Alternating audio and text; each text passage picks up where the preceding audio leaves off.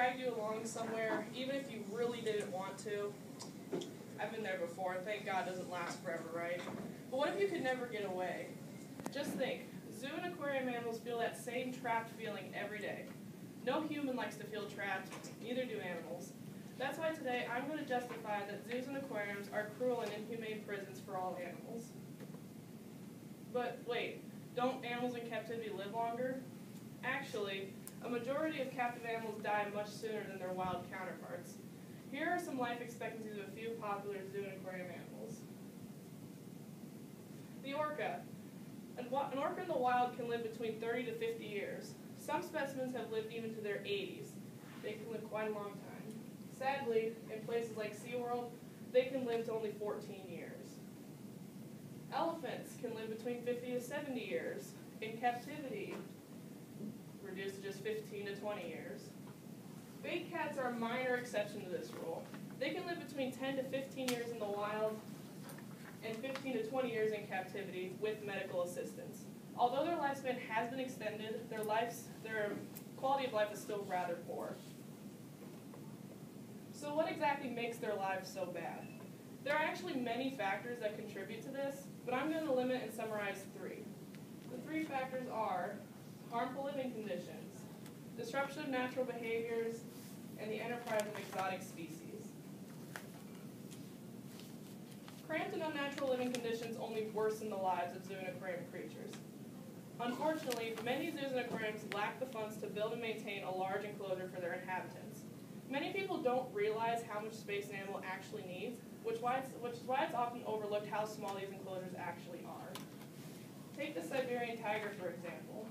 This cat can grow up to 11 feet long and weigh close to 700 pounds. They're quite large kitty cats. In the wild, they have a natural roaming range of 8 square miles, which is about twice the size of our wildlife refuge.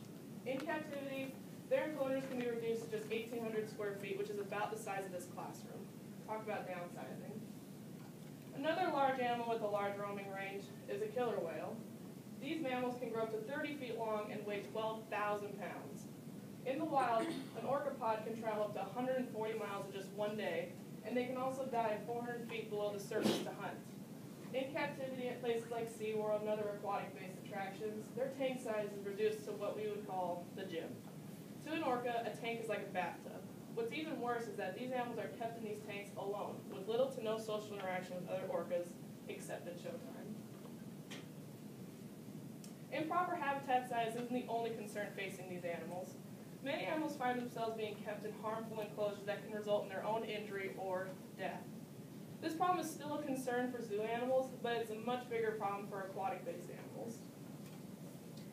Large marine mammals like dolphins, beluga whales, and orcas are kept in tanks that are way too shallow for them to escape the harsh rays of the sun, which can result in overheating and sunburns.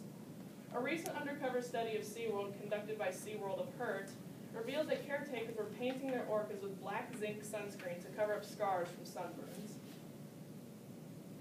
This same investigation revealed that many of their water animals were being kept in chemical-treated water. Like humans, the skin and eyes of these creatures become irritated or inflamed from the harsh exposure to the chemicals. Many sea lions have been blinded or scarred from exposure. Whenever an animal is placed into captivity, many of their natural behaviors are also disrupted, which has been proven to be detrimental to their overall health. The three major natural behaviors disrupted is feeding, social interactions, and breeding.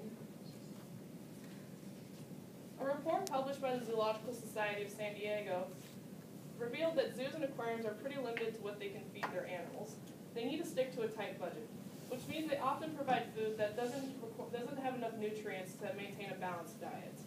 These feedings are also done at random times throughout the day, which can throw off an animal's comfortable routine, making their lives even more stressful. Social interactions are also disrupted. Herd animals like zebras are kept in small groups as opposed to living in herds of up to 100 animals. Solitary animals like carnivores, so tigers and other leopards, are also kept in solitary confinement. They don't get the opportunity to create social bonds that are crucial to their health. The most critical social interaction is finding a mate. Sadly, this behavior is disrupted as well. For the specific purpose of making more animals to have in zoos, institutions conduct what's called controlled breeding. These practices are often forced, which is far from natural. Animals are shipped in from other zoos, and as you know, animals don't like to travel much, so they don't like it either. Also, they're being placed in unfamiliar environments, which once again, big stressor. So how do zoos and aquariums acquire animals in the first place? They can acquire animals through two methods. They either get their animals from captive breeding, like I just mentioned, or they capture from the wild. They also exchange animals for profit and sell the animals they no longer need. This is effective for zoos, but it's really horrible for the lives of the animals. Young animals are a popular attraction everywhere.